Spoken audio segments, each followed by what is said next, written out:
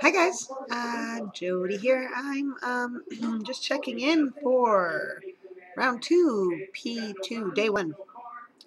I haven't gotten back to you guys for a while because I went for my weekend with my friend and we had so much fun.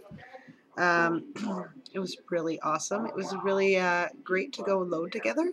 Um, we just bought all the things that we went to the grocery store to buy all the things that we thought we had been depriving ourselves for, and we found ourselves wandering aimlessly, not really feeling like we've been deprived of anything. So we ended up getting actually a few things that we probably could have had anyway, and a few things we shouldn't have, just to get the fat up. And yeah, it worked out really well.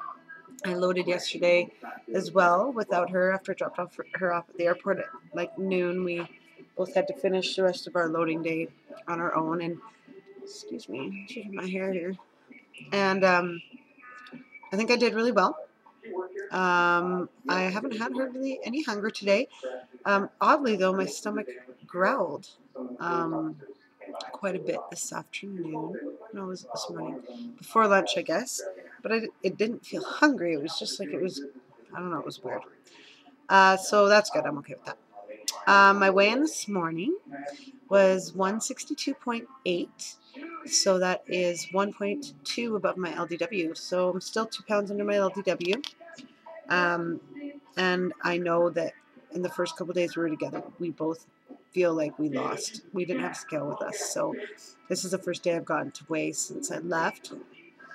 We both feel like we must have lost a couple pounds the first couple days, just by the feel of our clothes. And we didn't eat a lot, and we were doing a lot of walking around and stuff. So, like we ate, but we shared things, and we felt fine and full. And of course, we were having drinks and stuff, and that always helped you feel a little fuller too. So, yeah, so I'm pretty happy with that. I hope that I'll at least be down to my LDW tomorrow. Obviously, I'm hoping for more, but I'll be happy with whatever. It is round two, and I've heard people have a little harder time, but of course I'm hoping for big losses in the beginning, so we'll see how that goes. Hopefully it all works out well. I feel really unprepared for P2 this time, and it's weird because I've been knowing it's coming for a long time, but I feel like I started reading pounds and inches again last week, and then everything just, it's my year end, and everything just caught up with me so fast that I didn't end up getting through it again. So I'm going to definitely read pounds and inches. I'm going to try and read it tomorrow night or the next night. And I had all of these like things I feel like I had ordered for P2 last time to make sure I had all the right stuff.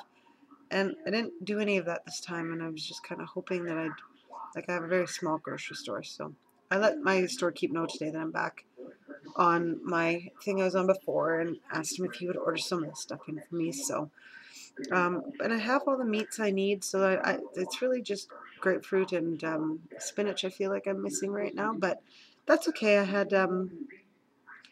some yummy stuff today. I had my elk meat with tomatoes and like a mustard dressing for lunch. I had a half an apple around 4 o'clock, and just didn't want the rest. It was a big apple. And then I had, I think I'm going to keep the Melbas out until I want one, like breading or something. I don't like just eating them on their own, so it seems pointless to me. So unless I use them in a recipe, I probably won't.